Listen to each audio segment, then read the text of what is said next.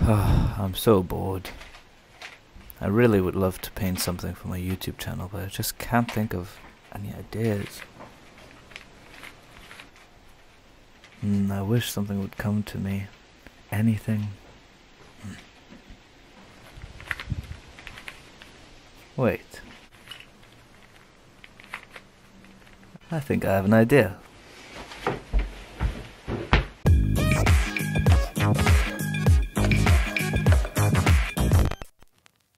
Welcome back, people. This is Dark Raids. My name is Joshua Dow and I'm an artist. And I just solved this Rubik's Cube. Yeah, not quite. I don't actually know how to solve a Rubik's Cube, but a genius way I thought of on how to fool people into thinking that I am capable of doing it is to just take off all the stickers and repaint it myself. So that's exactly what we'll be doing in this video. I have to start by taking off all the stickers because I don't want to paint on top of them. Now I have to sand off the sides so they're easier to paint on. And now let's start painting the sides.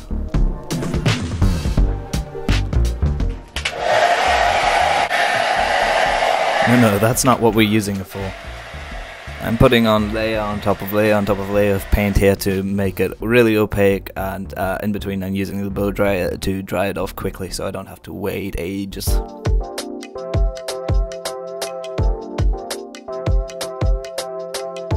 Once all the layers on the cube sides are painted, I am putting on a layer of fixative to just kind of seal it off and give me a better layer to go on to the next step, which is sketches.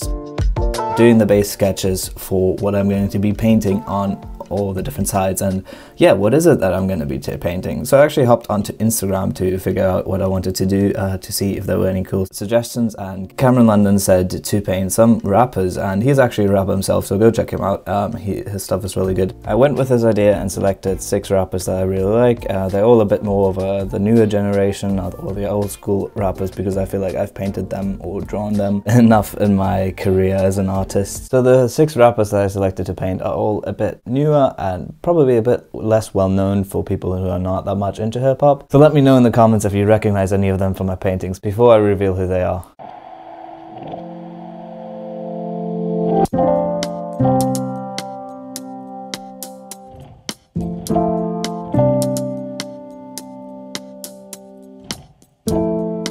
Painting this very first painting, I am quickly realizing that this is not an easy task, and maybe it was a bit of a stupid idea because I chose to paint probably the smallest painting I've ever done, and definitely the smallest like realistic style painting I've ever done, and I chose to paint like recognizable people, public figures that you want people to see and know that's who it is, and yeah, it is not an easy task.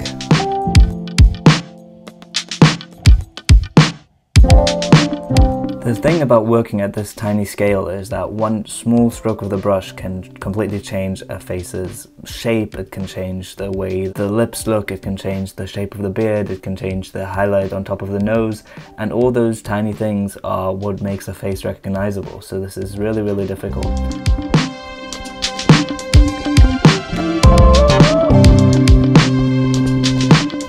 This third face here in particular, I struggled the most with the likeliness of the original person. As you can tell, or probably won't be able to tell as he looks nothing like the person I'm trying to paint. Don't worry, in the future I will go back and fix it up a little bit. But yeah, this was definitely the most challenging one when it comes to likeliness.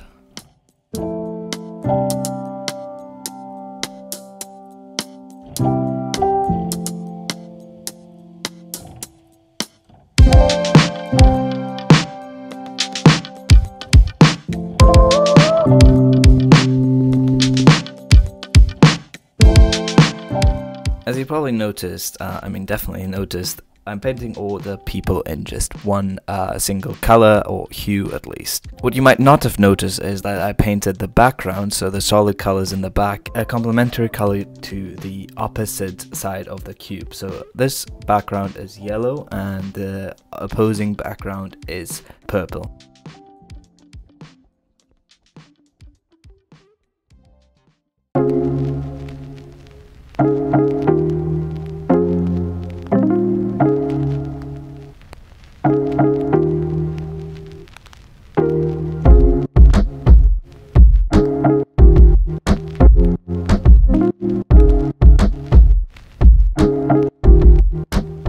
portraits themselves, I am then painting in the complementary color to the background of that side of the cube. So in this case it's green on top of like a reddish color.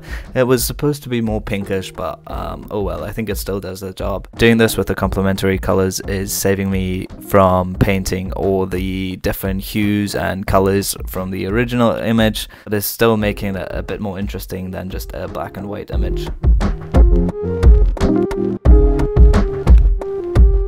With this face, I made the silly mistake of placing the mouth on with my sketch right in one of the creases between the little sections of the cube, which made it a bit difficult to paint. Before that, I think I'd done quite a good job of placing everything on a flat plane, all the important details of a face, and a mouth is quite an important detail, so I was kind of afraid I would mess this up because of that. But I think at this point I have found my footing enough with these type of small tiny paintings that I was able to still make this recognizable as the person who it is.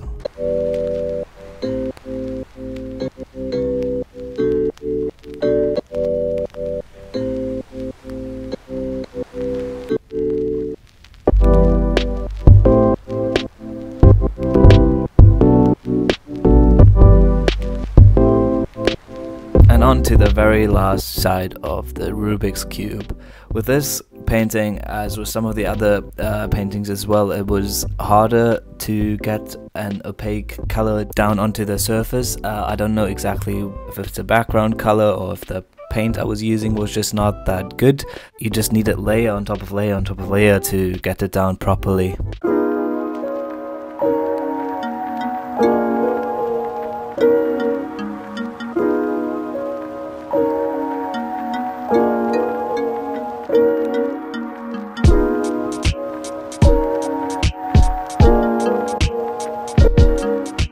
Also, if you're wondering why I'm drawing crowns on all of them, yes, it is also because I just am a fan and like them very much, but also because I made a quite stupid mistake in which I thought at first that if I put a crown on them and I twisted the cube, I could like interchange the crowns of all the people, but the cube does not quite work like that, of course, but I just went with it anyway.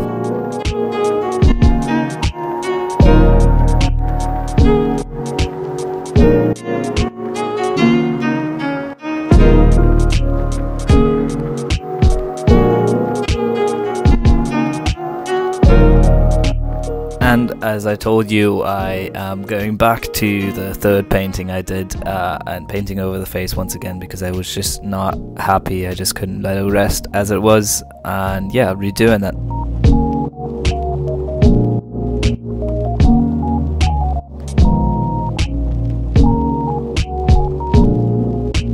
And here we are at the very last step of painting this Rubik's Cube, and that is to add another layer of protective seal over it to just seal off all the paint, make it water resistant and just time resistant, finishing off the process.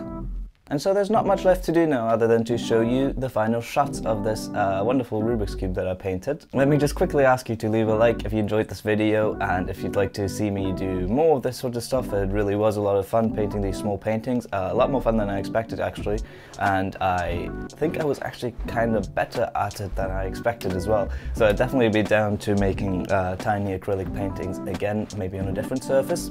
Also subscribe to this channel if you have not already, and leave a comment if you recognized any of the rappers that I painted. I know it's not that difficult if you're into hip-hop to recognize them, but for a lot of people who might not be that much into it, they probably only recognize Kendrick Lamar, to be honest. With that, here's the reveal.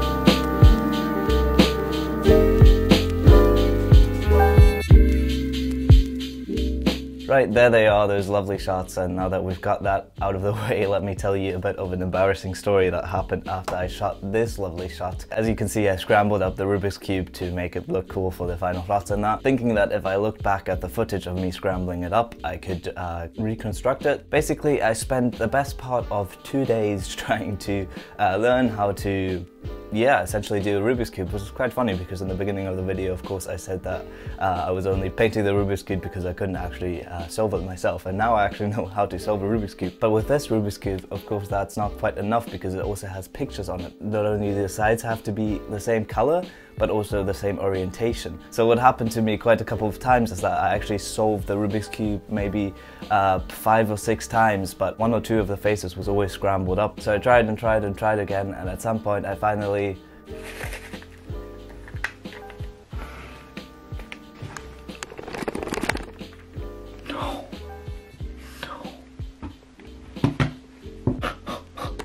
No, I still didn't manage to get it right. The thing that finally helped me in the end, there's a video on exactly how to twist the middle piece in a picture cube for it to make sense.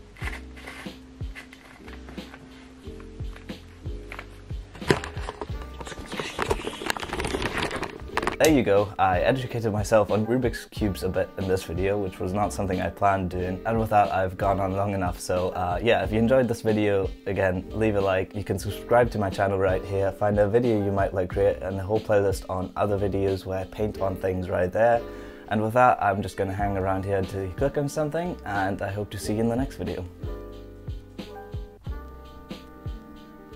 Right, bye.